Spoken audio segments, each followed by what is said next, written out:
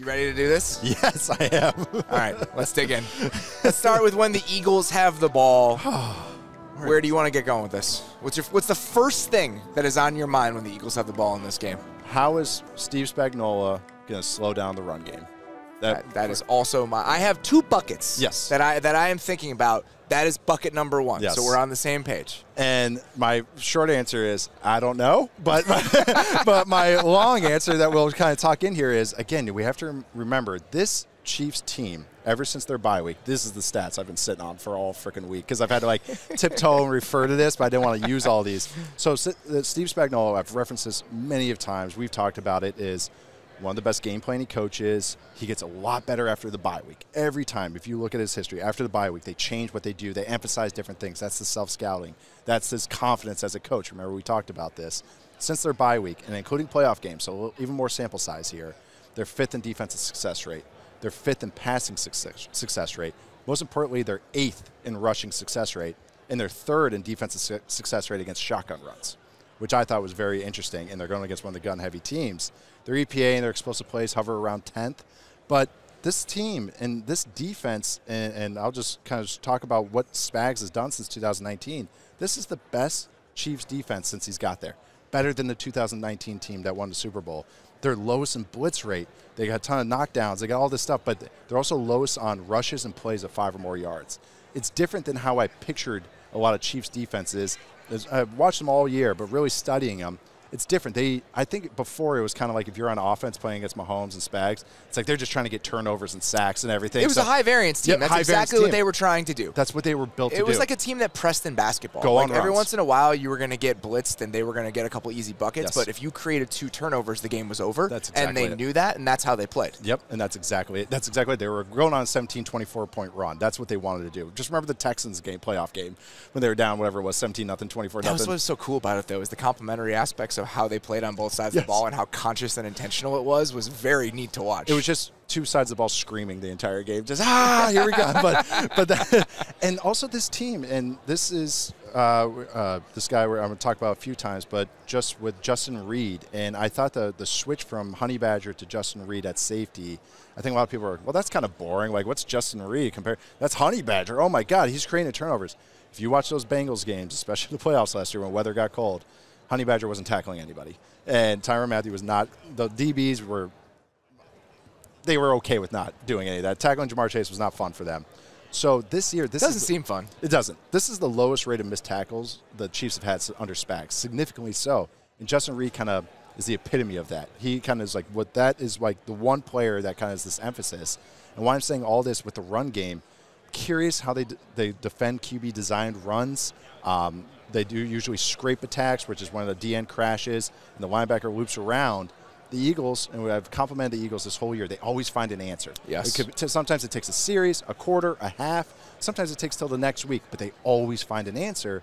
Their answer for this, and this is what college teams have done, is they arc the tight end around because then that blocks the guy that's scraping over the top, the linebacker. The next step to that is the safety's got to come down crashing hard to tackle the quarterback if he keeps the ball. And that's what the Chiefs do, and that's what Justin Reed does. I watched Jeff Driscoll in the Texans game against this Chiefs defense and watching because I was looking at who are the QB design runs they got on us. The Malik Willis game was kind of like way out of hand, but I mean the game was close, but poor Malik Willis in that game. But so I watched a little Driscoll because they kept it close, and on watching design runs, they played them so much better than I was anticipating. I thought it would be a little chaotic. Bolton would be going the wrong way. Willie Gay, oh, my God, what are they doing? It's too much chaos. They're blitzing at the wrong time. And it was a lot more sound than I was expecting. I think that's why I want to emphasize with this Chiefs team. It's a very sound defense, but Spags can get crazy, and I was curious if he does get crazy to defend this run game.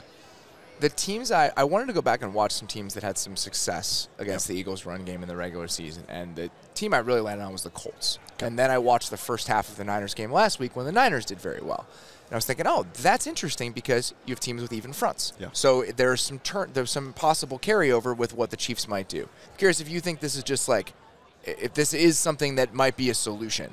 So the Colts were doing this really intentionally where instead of having a 3 technique and a shade or a 1 technique, they would have a 3 technique and a 2-eye over the guard. So they were leaving Kelsey almost entirely uncovered. The Niners were doing this as well, where they'd have a 3 and a 2 or a 3 and even 2 threes on first down. Right. And what they were doing against a run team. Yes. And so you're watching that and like, man, that just seems wild. And what they were doing is seemingly creating one-on-one matchups in the run game with those guards. And it was creating a lot of traffic, and it wasn't allowing the Eagles to get any double teams. And it was consistently working. Yes. And so you just kind of let Kelsey travel to the second level, but you're not really getting a body on the backside linebacker or that other linebacker because the guards are occupied. Yes. No, and they were doing that really, really well consistently.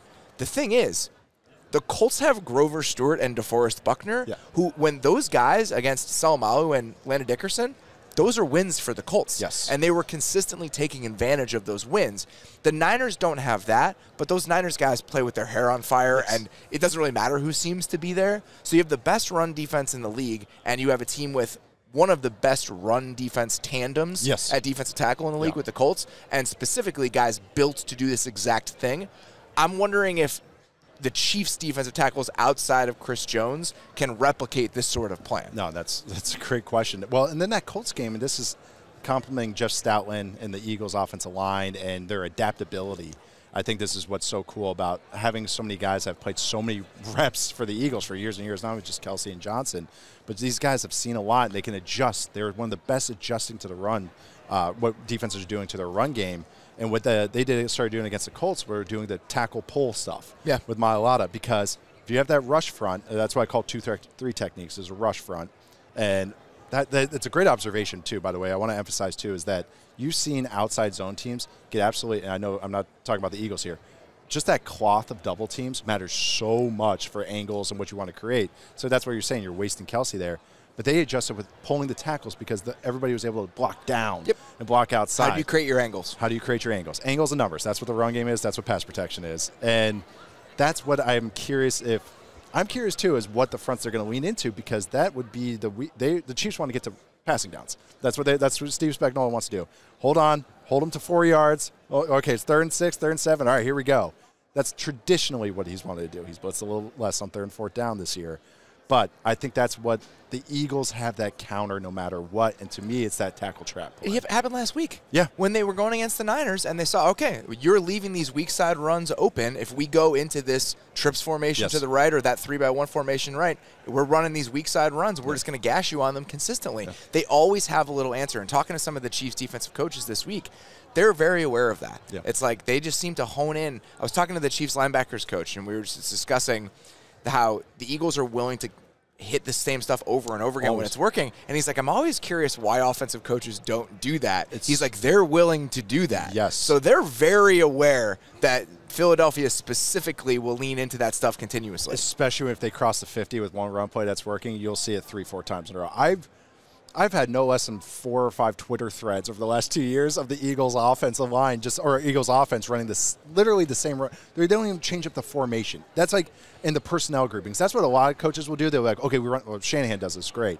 We're running the same concept, but we're dressing it up different. No, same motion, same personnel, same alignment, and they just beat you over the head with it because they know you're not going to be able to adjust before that drive's over. Yep. And I agree with you. That's always been a big thing for me. My dad, also a former offensive line coach, so this is a little bit of me, or him coming out in me right now, is that I always got frustrated with too. That was my frustration with Kellen Moore sometimes, was that repeat the call. It was working great, and he did a great job this year, but run it till they stop it. And that's the Eagles' kind of MO on offense. We're going to run something. It's not always power. It's not always trap. It's not always pin pull. But we're going to run something until you stop it. And if you do stop it, okay, here's the next one. All right, we're going to run that until you stop it. And that's what they do throughout the game. And it's really fun. I want to emphasize this again, not only just with Jalen Hurts and opening up with that, it's really, really enjoyable to watch the Eagles offensive line go to work because they're so mentally astute and they're so well coached. It's so cool to watch this team unfold and not have too many busts outside of Landon Dickerson sometimes, but too many busts where they just, they're running this concept, and there's no kind of like looking around going, what was that? Like sometimes where the adjustments happen, you get 2 or 3 guys are kind of busting on a play because they're not used to it. This Eagles team, that never really happens.